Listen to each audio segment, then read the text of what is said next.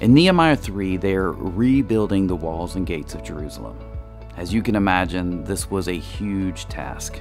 And in the face of much ridicule and opposition, Nehemiah responded, "The God of heaven will help us succeed.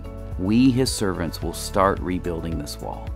And here in chapter 3, we see how they accomplished such a huge task by dividing the wall into sections and sharing the responsibility. And the chapter lists each section and who repaired what part. Among them were priests, warriors, sons, daughters, goldsmiths, perfumers, and all other kinds of trades.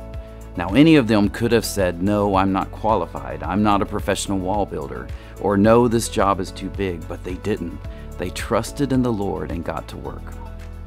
It reminds me of the church. Every Sunday, all around the world, real estate agents, engineers, chiropractors, businessmen and women, teachers and doctors, computer programmers, you name it. We all come together and become the church. Musicians, greeters, educators, child workers, prayer warriors, student mentors, and groundskeepers, all working together to serve God and His church, but most importantly, to worship the Most High God.